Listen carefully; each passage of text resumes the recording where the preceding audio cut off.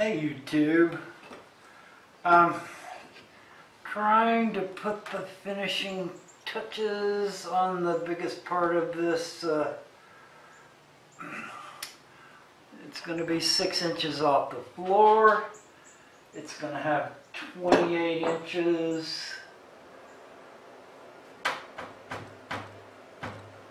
for the 20-inch 55 to fit into. We have to make all this square.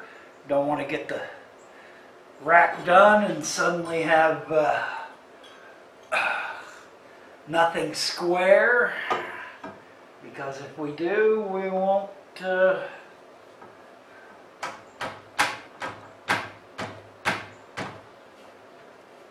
won't hold the tank if it's not square.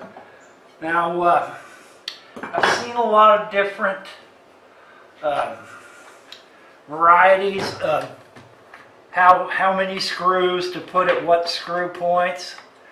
I would suggest to you that you look at geometry, and geometry will tell you that one of the sturdiest geometric designs is a triangle. So I'm putting my screws in on a triangle.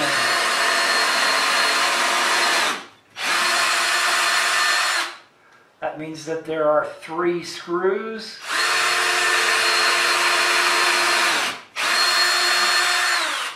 With the top of the triangle at the top of the formation. As you're looking at this rack now, it is set at, this is the bottom, that's the top, and so my triangle will be 1 at the top and 2 at the bottom.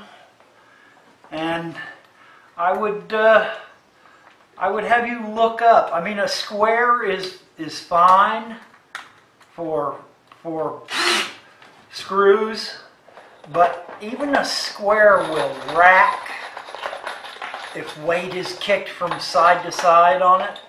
And so I would suggest to you that maybe you think about using 3 screws in a triangle shape. Let's make sure we haven't gotten off too far. Ooh, we have gotten off too far.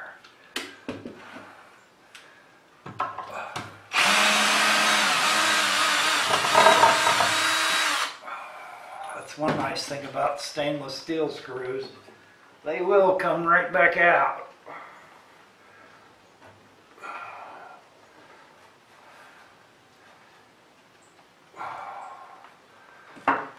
Keep this functional here. So I want my edge square with the outside, and I want to make sure that this is a level plane. I don't want this to be off level in some way, which will cause the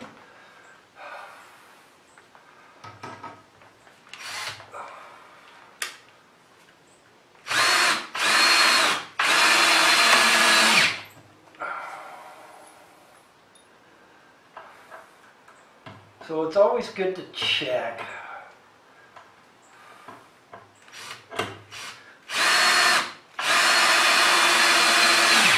Measure twice, cut once.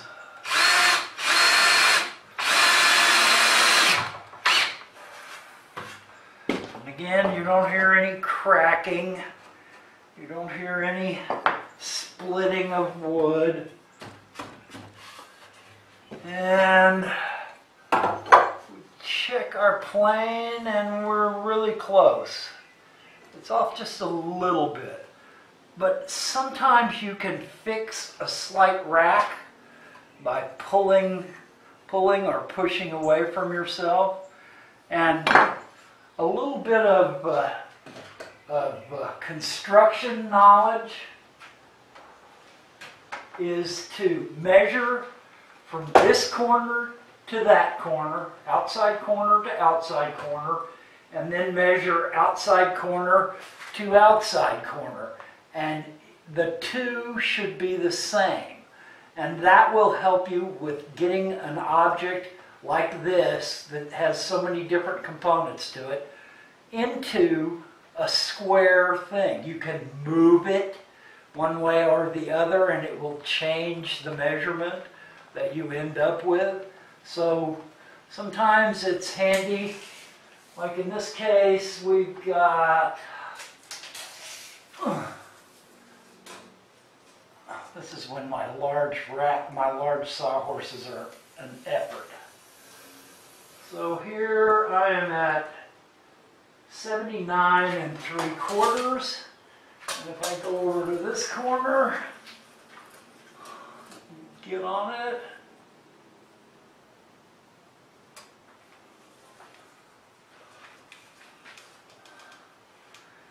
I'm at 80 1/4, which means that I need to go this way to rack the object back into the right.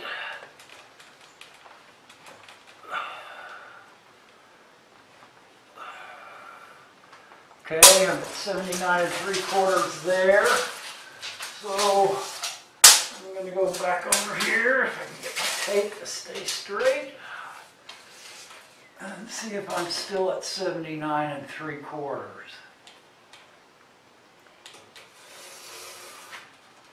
And I am at 79 3/4. And going from this corner to that corner. And again, I'm just rechecking my measurements. And I am at 79 7/8 this way.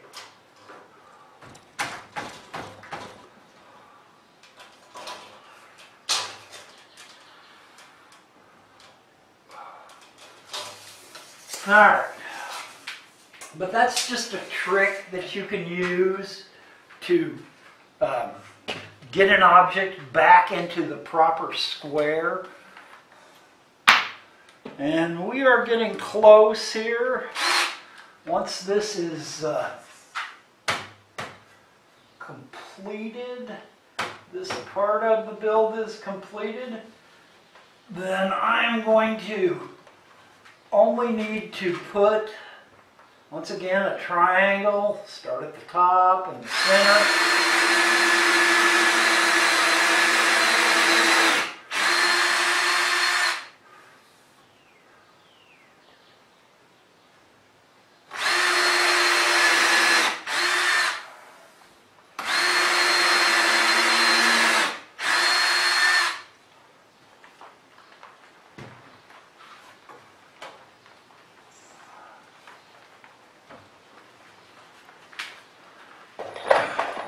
I'm only going to need to put my under braces. I will brace this underneath here between each shell so that it transfers the weight all the way to the floor. There will also be a block going here to transfer the weight directly to the floor.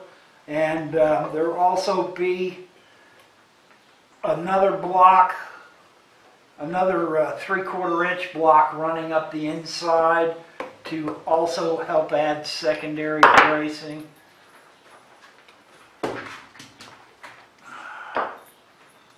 And it's mainly to keep the rack true when it's being carried around. And so here we go with our second set of screws. Make sure everything is stayed where it is supposed to be.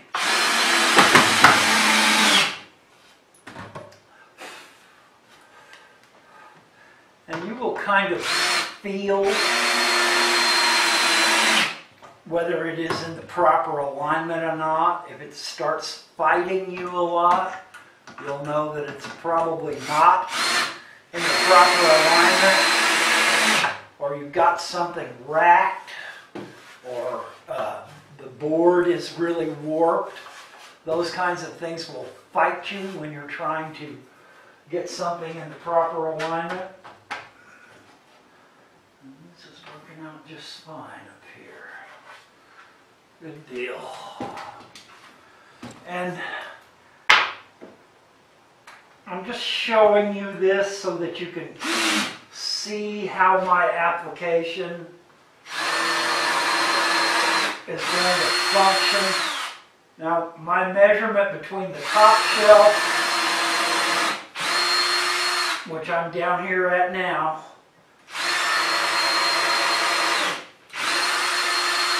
this will be the shelf where my 20 high and my 5 gallon and I think another 10 gallon will sit. So it will have the least amount of weight on it at the top. And this is the space here between these two, but you've got to also add a piece of 5/8 plywood that will rest on top of this. This will be the shelving that the 55 gallon will sit on, and it's going to have 27.5 inches, and the tank is 20 inches tall. So I'll have 7 inches of clearance space here to work on this tank. And that's not as much as I wanted. I probably should have gone 3 inches off the floor and given myself another 3 inches between here and here. And that would have given me, I wanted 10 to 12 inches, but I decided that 6 inches off the floor was probably the best bet for airflow through and everything else. So now, let's see, got the holes drilled and I need the screws in it. Now I've gotten this to a point, or when I flip it over and put the front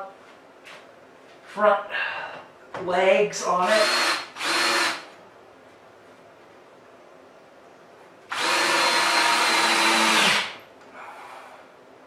that I will literally have my rack built.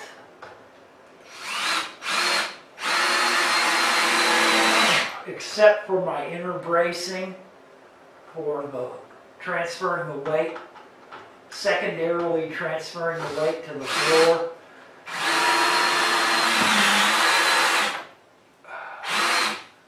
Okay. I'm into a problem here. I've hit another screw. Sometimes you do that.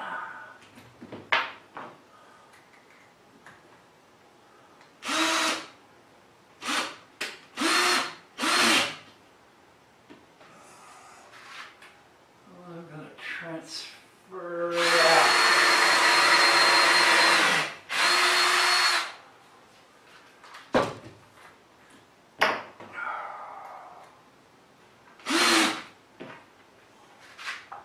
Screw's kind of warm.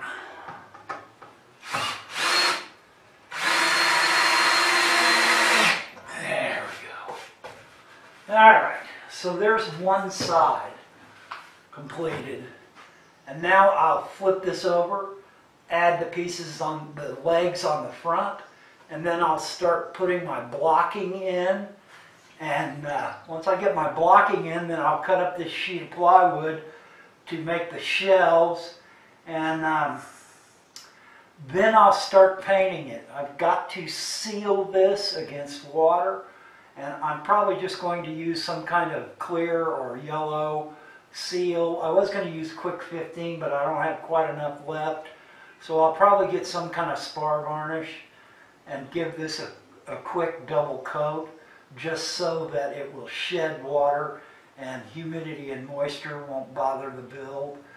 And I'll do it all. Now eventually in here, between these braces, I'm going to put that insulation, and eventually this will be insulated and will have,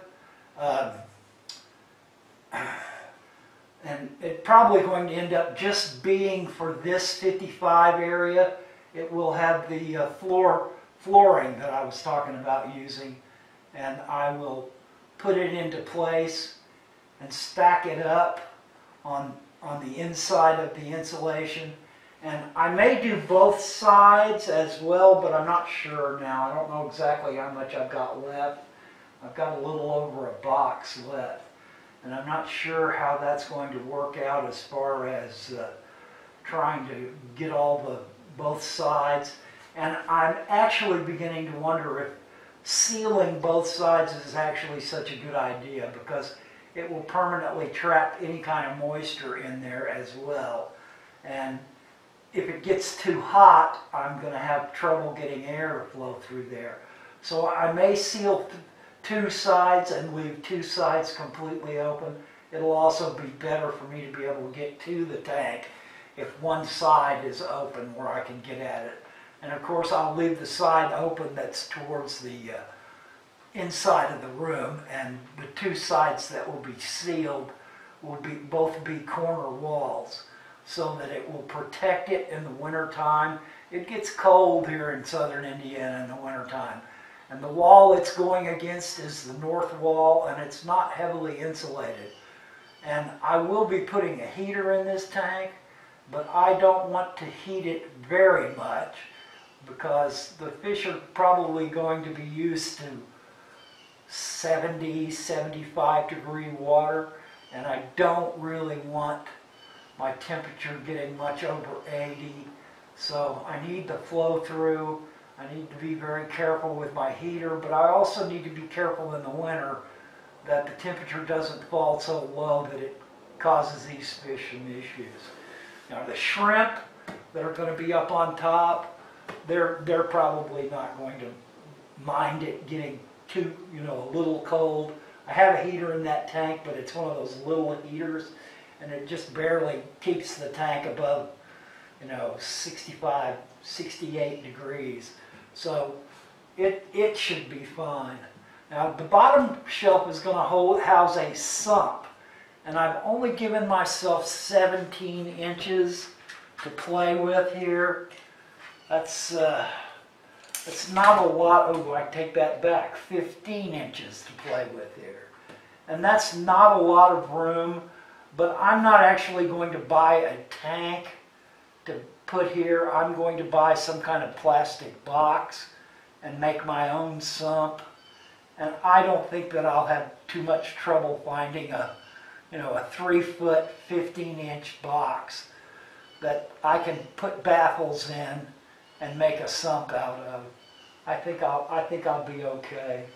If worse comes to worse and it looks like it's really going to be troublesome, I may pull this down a little more, but I don't think so. I think I'll be fine with 15 inches.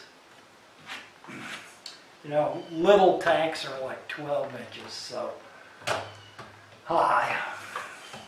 All right, YouTube. I'm just trying to give you an update to keep you in the loop here as to how this construction is going, what my plans are, and where I am.